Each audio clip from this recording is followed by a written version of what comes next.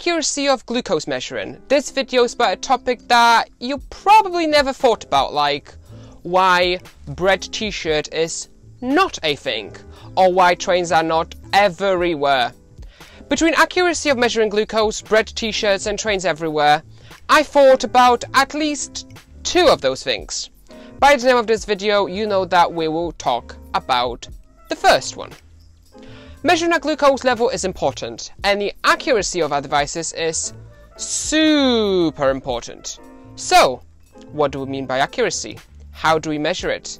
And why is it important? Cambridge Dictionary defines accuracy as the fact of being exact or correct. But what does that mean when it comes to measuring glucose? So, let's go back for a second. There are two main methods of measuring glucose levels: using blood glucose meters and using continuous glucose monitors. We measure accuracy of both of them using mean absolute relative difference, or as is more commonly known, MARD.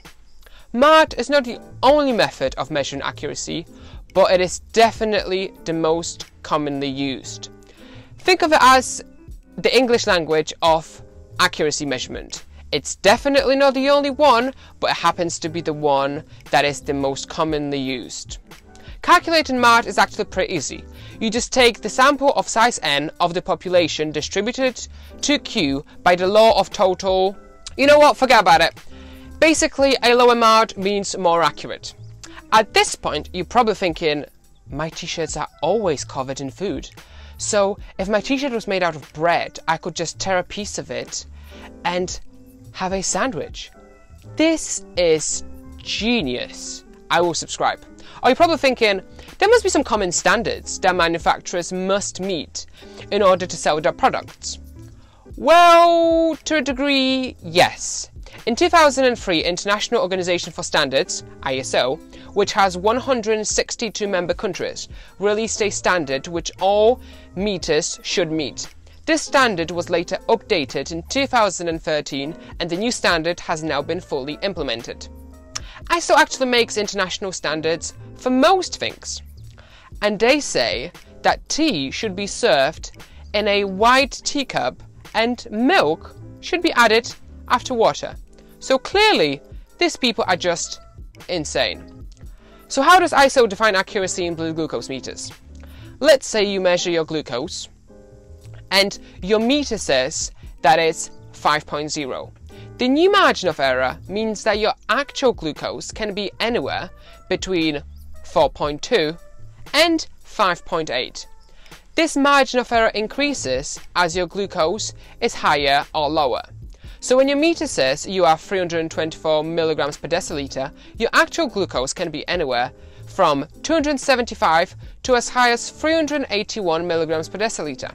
Now, you're probably thinking, wait, bread t-shirt is still not a thing? Yeah, reality is sad. What you're probably thinking is, wait, so my glucose meter doesn't tell me my actual glucose? It is called a glucose meter. Yes, that is true. Meters have margins of error too. This is actually not that surprising. What is surprising is just how inaccurate some meters are. In 2017, Diabetes Technology Society conducted an independent study of 18 FDA-approved meters, which found that only 6 meters recorded blood glucose levels as constantly as when laboratory tested. These 18 meters represent approximately 90% of the US commercial blood glucose market. So there are some accurate and consistent meters like Contour One Next and Accu-chek, Aviva Expert, and some really bad ones that failed all tests in this independent study. Blood glucose meters market is very segmented, with some truly terrible meters and some great ones. Accuracy of different meters ranges from as low as 5.6 MARD to as high as 20.8. Now, you're probably thinking, last Thursday I was eating some pasta and I had some sauce on my t-shirt. If only I had the bread t-shirt, I could just eat it with some bread. It's impossible to get rid of those sauce stains on my t-shirt. This could save me so much money in washing and so much water and electricity. This just makes so much sense. So, what about continuous glucose monitors? These are small devices attached to your body that continuously measure your glucose level. How do they compare to blood glucose meters? Amazingly, MARD of most popular continuous glucose monitors ranges from 8.7% to around 10%. CGM industry invested heavily in the last 10 years on improving accuracy of their systems, with the newest CGM systems like Dexcom G6 or Eversense providing more accurate results than many blood glucose meters. Are there any standards in the CGM world? Well, not really. Sadly, International Standards Organization was too busy analysing how to make tea properly, but their idea of how to make a perfect cup of tea is just idiotic. Maybe it's a good thing they were busy. The only industry standard has been created in the US with the brand new iCGM classification. iCGM is a standard which defines more than just accuracy. It also defines the communication between devices to create a common communication protocol, but that is a separate topic altogether, which I do want to come back to and maybe even do a video like this one. As of me sitting here, there is only one CGM which has obtained the iCGM classification, Dexcom G6.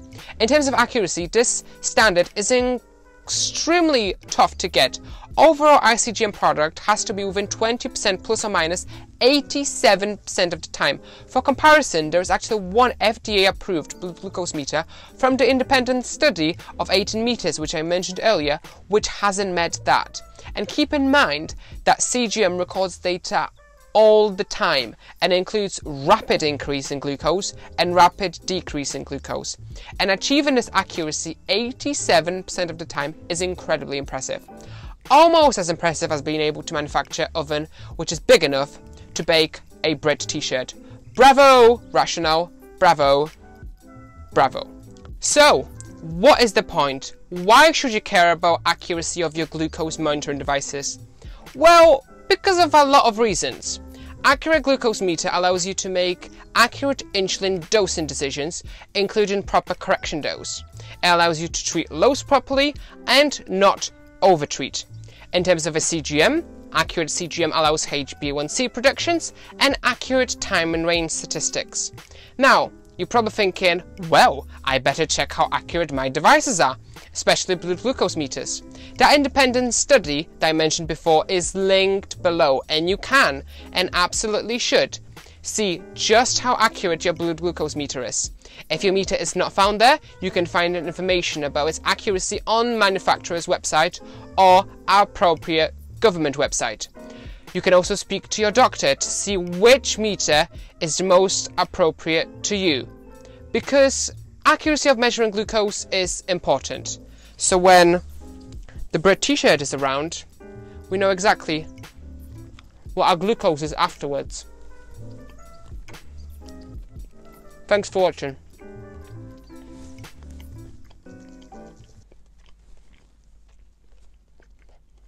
I'm not going to finish that.